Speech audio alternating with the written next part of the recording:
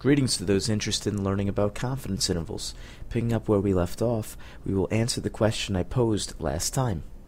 What happens to the margin of error as the confidence level changes and the sample size changes?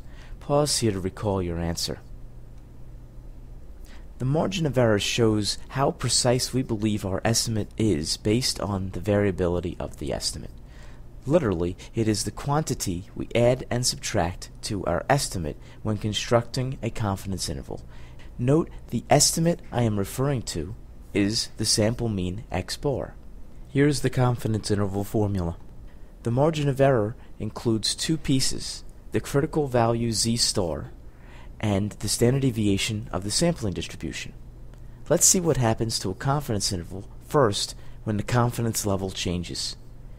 When changing the level of confidence, we will keep the standard deviation of the sampling distribution sigma over the square root of n constant. This standard normal curve displays the z-star values for a 95% confidence interval. Remember, when we began discussing confidence intervals, we first thought about 95% of the sample means that fall within roughly 2 or 1.96 standard deviations from mu. We used this method to produce the z-star values for the 99% confidence interval as well. Pause here to obtain the z-star values for a 90% confidence interval, and think about the relationship between the confidence level and the critical value z-star. Did you obtain plus or minus 1.645? Also, did you notice that the confidence level gets smaller as z-star gets smaller? Use these z-star critical values to calculate the 90, 95, and 99% confidence intervals for the weights example. Remember, our sample mean from the first sample of size 30 was 14.55, and we were assuming the population standard deviation was known to be 5 ounces.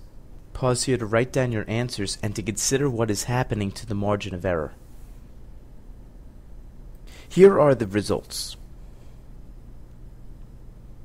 Notice that as the confidence level increases, the margin of error and the width of the confidence interval also increase.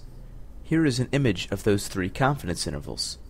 This increase should make sense because we are more confident in a wider interval capturing the population mean. However, we need to balance error and precision. We do not want to make our interval too wide because a confidence interval that is too wide is not very useful. Now let's see what happens to the margin of error as we change the sample size and hold the other variables constant. Begin by using the sample mean we obtained from a sample of size 30 from the weights example, x bar equals 14.55.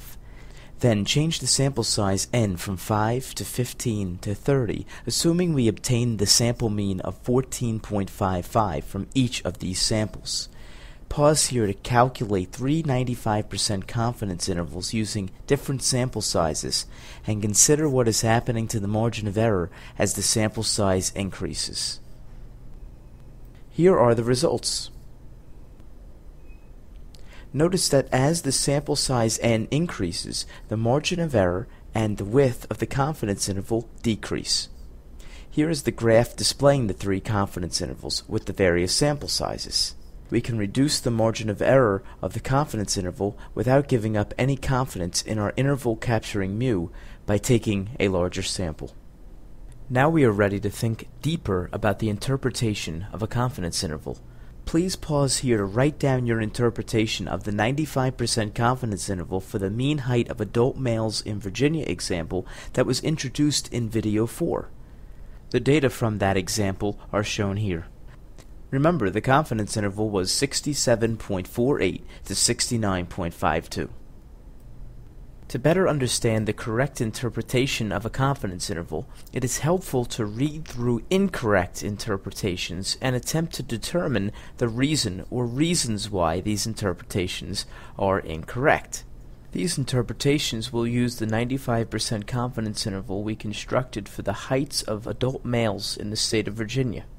Pause after each of these interpretations and try to determine the reason they are incorrect. The first one reads, I am 95% confident that my sample mean of 68.5 inches is between 67.48 and 69.52 inches.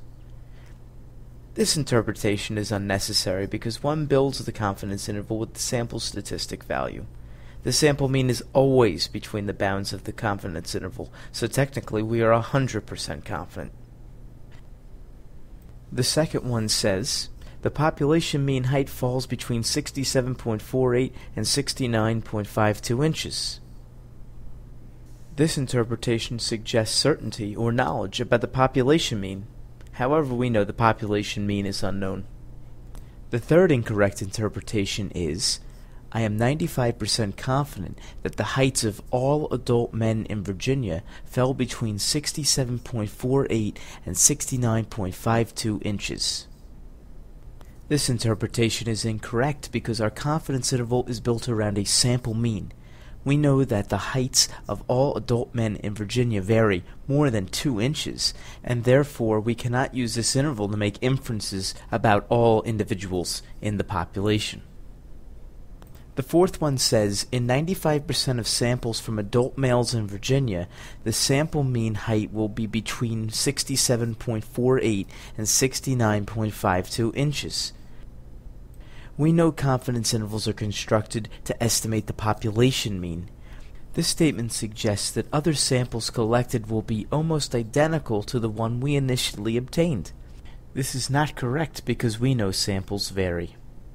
Now, after addressing the mistakes found in these incorrect interpretations, how can we correctly state an interpretation of a confidence interval? First, when discussing the one confidence interval we construct, we can say that we are 95% confident that the interval 67.48 to 69.52 inches captures the true population mean. This statement emphasizes the confidence and uncertainty we have in the interval we constructed, not the population mean we are trying to estimate. In addition, we should interpret our confidence interval by considering what would happen if we constructed many 95% confidence intervals. We can say that if we took many samples and constructed many confidence intervals, 95% of those confidence intervals will capture the true unknown population mean. One potentially misleading interpretation is as follows. There is a 95% chance that the population mean height is between 67.48 and 69.52 inches. This interpretation may suggest that the population mean varies.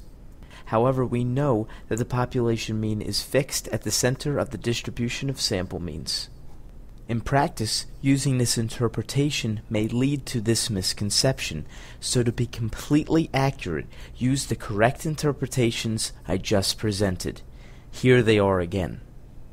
We are 95% confident that the interval 67.48 to 69.52 inches captures the true population mean.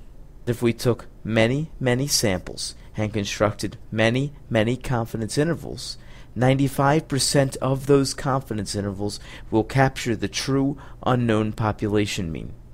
Pause here to compare your written interpretation to the correct and incorrect interpretations presented here to see how well you understand this idea. So far, you have learned many concepts and ideas about confidence intervals constructed to estimate the population mean mu.